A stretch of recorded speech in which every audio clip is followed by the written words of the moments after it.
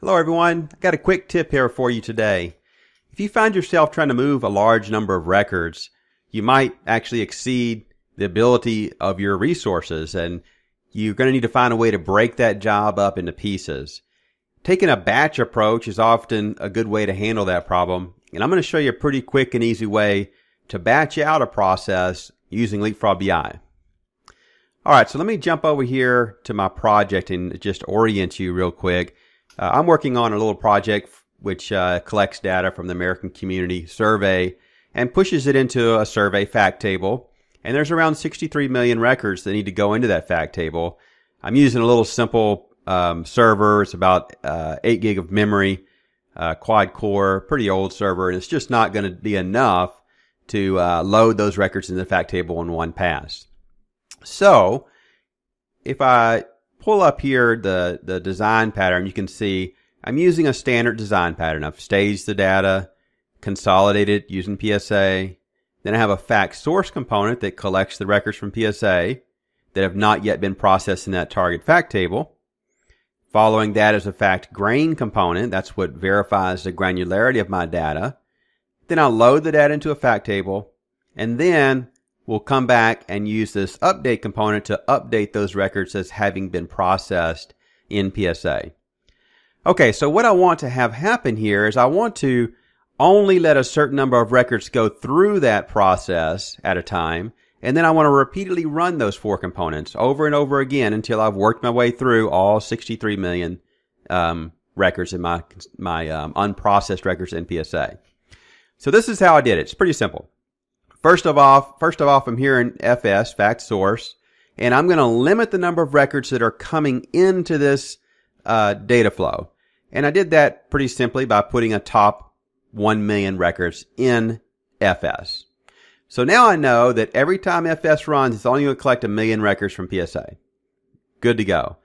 Then those records will go into FG, then they'll go into the fact table, and finally those 1 million records will be updated in PSA. But now what I need is something to reset the load status for those 4 records.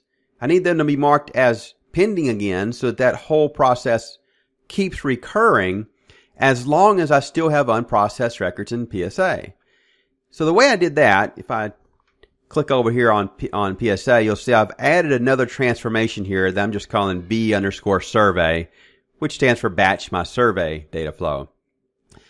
I'm going to select that component, and you can see here this component's basically doing nothing. All it does is selects the top 0 records from PSA. So no records are being collected. This thing just runs instantly.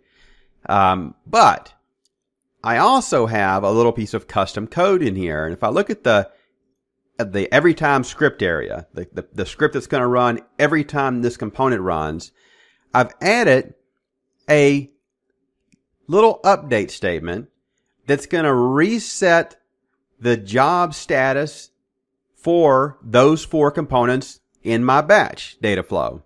And it's only going to do that though if that first component, FS survey, actually has 1 million records in it.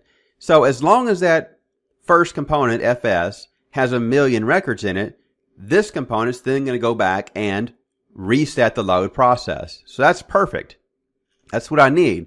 But there's one more issue here, and that is after that first reset, now my batch survey component is complete. I need something also to tell it to run again if the batch is going to be running again. So to do that, I'll go back over to my fact source component, and I also put a little script in there that says reset that batch survey component to being pending as well.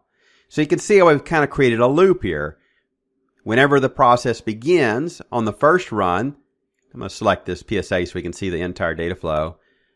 The first thing that's going to happen is FS is going to run, and that's going to set batch survey to pending. That's fine. It can be pending. Then it's going to run through and load the facts. Then after that's complete, then my batch survey runs. It resets all this.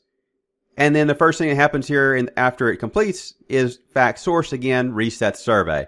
So it just keeps on resetting each other there until all records that are unprocessed have been worked through and they're loading into the fact table. Now, something to keep in mind here is I have to make sure that batch survey only runs after the update load status component completes. So I need to put that in a subsequent phase or a subsequent group from the rest of this data flow. And all I did was I put it in a subsequent group. So I have here in my precedence settings, here's my 4 components that I'm batching. They're all in phase 30, group 10. I just put my batch reset or my batch survey component in group 20 to make sure that it ran after that batch is complete. With all that done, I just queued a build, deploy the build, and now I've got a process that's running over and over again. I'll show you this fact survey component history, and you'll see that it's just continually running over and over again until it processes all the records that had not yet processed in PSA. There we go. We can see the load times are increasing, the lapse times are increasing as my fact table gets to where it has more and more records. That makes sense. But if we look at the load count, we see every time this thing's run, it's loaded 1 million records. It's going to continue to do that until all records are processed, and then the batching is going to be complete.